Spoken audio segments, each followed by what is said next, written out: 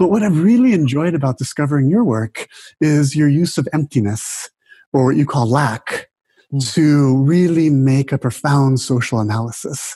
Now, you've been trying to get out of our conversation for a while now, so I won't make you repeat your whole book. No, I'm enjoying it. If you could just tell us a little bit about your idea of lack and lack projects, and then also your analysis of lack and history of modernity, which is now globalization. It's such a different way to understand history. Mm-hmm. And it's also a different way of understanding what Buddhism calls dukkha, right? The word usually translated as suffering, but that only makes sense if we understand it in the broadest possible sense, including what discomfort, dissatisfaction, dis-ease, anxiety. So the basic idea there is I think pretty simple, that the Buddhist point about the emptiness of the self, in more contemporary language, what that really involves is and we see this happen. You're seeing this happen, Peter, with your 4 and 8-year-old, how as they grow, when they're born, the infant, the newborn doesn't have a sense of self. It's something that develops. It has to do with social construction. It has to do with a lot of things. It has to do with learning how to use language. And also, children learn to see themselves in the way that other people see them. It's part of this acculturation, right? But what this means fundamentally then is that the sense of self, especially emphasizing the sense of separation, by which I mean the feeling that there's a me inside and you and the rest of the world are outside, that sense of separation, it's not real. The sense of self is a construct composed of mostly habitual ways of thinking and feeling and acting. And what that means is fundamentally then, because it doesn't have any reality of its own, our sense of self is inherently uncomfortable. And I think the way that we usually experience and understand this discomfort is as a sense of lack, by which I mean the feeling that there's something wrong with me, something is missing, I'm not quite right, I'm not good enough. Maybe that's right. And of course, I can become better by becoming the best skier and winning the race, right? So obviously, this is something that encourages that kind of competition, right? What I find interesting about this is I think this is one of the great kind of open secrets, in the sense that, as far as I can see, we all have this sense of lack, but we don't always realize that everyone else does it. We think it's our own personal problem. And, we have this sense of, oh my God, it's what's wrong with me? And when we can realize that it's something that everyone has, there's something very liberating and very important. But the important point is how, depending on the kind of society we're in, maybe depending on our particular family conditioning, how we understand our sense of lack will vary a lot. So, for example, growing up in 20th or 21st century United States, what do we lack? Well, one of the big things that happens is we lack enough money, right? We're not rich enough, or we don't have enough consumer toys. Or given the power of social media and Facebook and the internet and all the possibilities there, we're not famous enough, right? I'm not getting enough clicks on my Facebook accounts and so forth. I mean, and there's a number of other things, but what this leads to then is what I call lack projects, or sometimes maybe reality projects, because another way to say the same thing is that we don't feel real enough. And if I can just get enough money or enough consumer toys or whatever it is out there that I think I'm lacking, if I can just get enough of that, then I'll feel okay, then I'll feel real.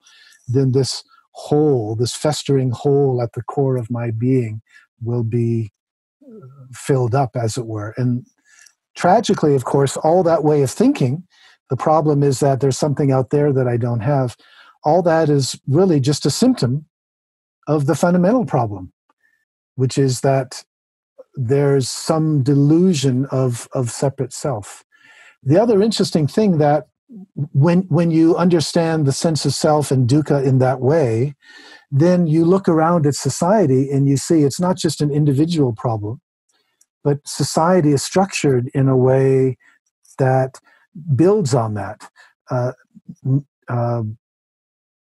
well, first of all, you look at something like advertising. How does that work? Right? We've got to keep the economic system growing. So the whole point of advertising is teaching us what it is that we lack, that particular product, right? If you want to be happy, buy me, kind of thing. We understand that, but we can also see it, I think, more deeply in terms of the way that institutions work, because they also institutionalize lack. Say a corporation, as I said earlier, it's never big enough, profitable enough. Its market share is never big enough. So institutions too, they can kind of institutionalize the sense of lack.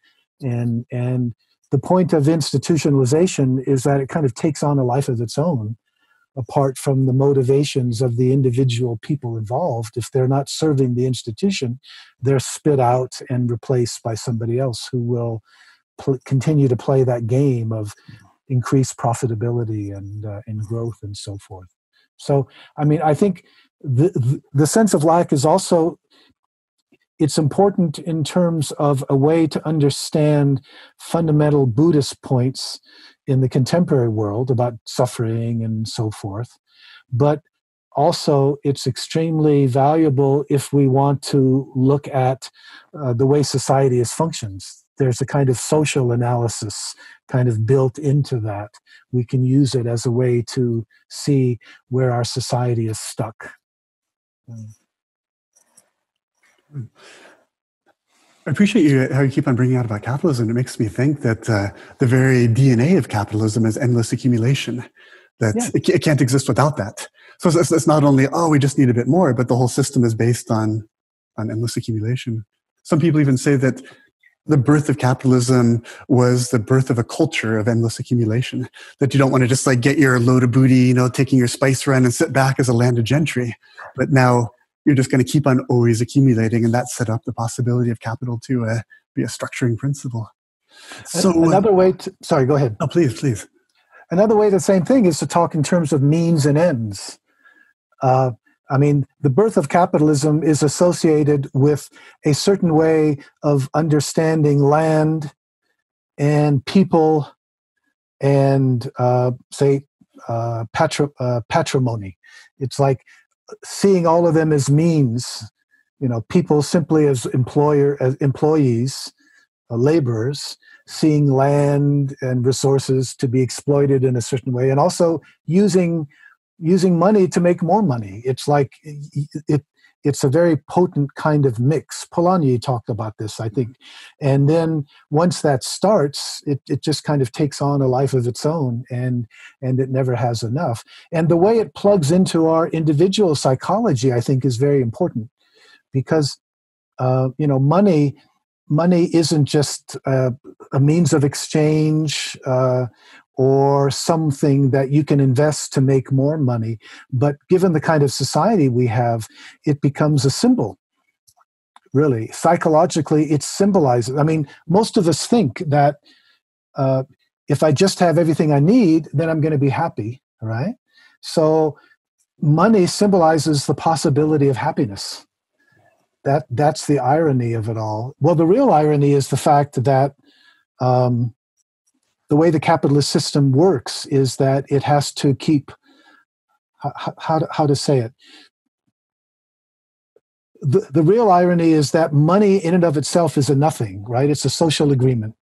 The numbers in our bank accounts, the pieces of paper, they have no value except insofar as we have this legally enforced agreement. It's our means of exchange.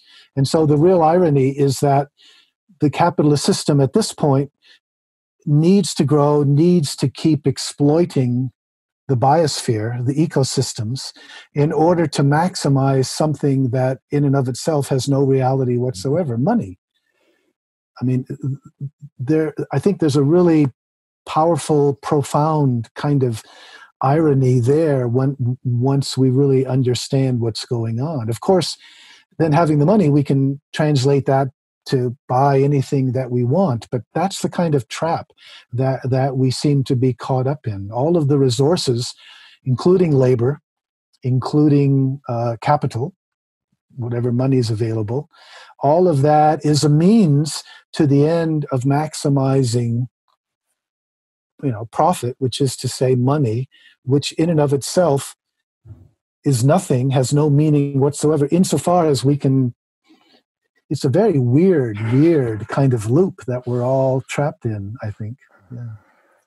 Ski racing fell apart for me the very first time that I had success, like real success. And I saw it immediately. I'm like, this will never end. This is going to feed into the next thing. And it's just going to keep going. There's no finish line here.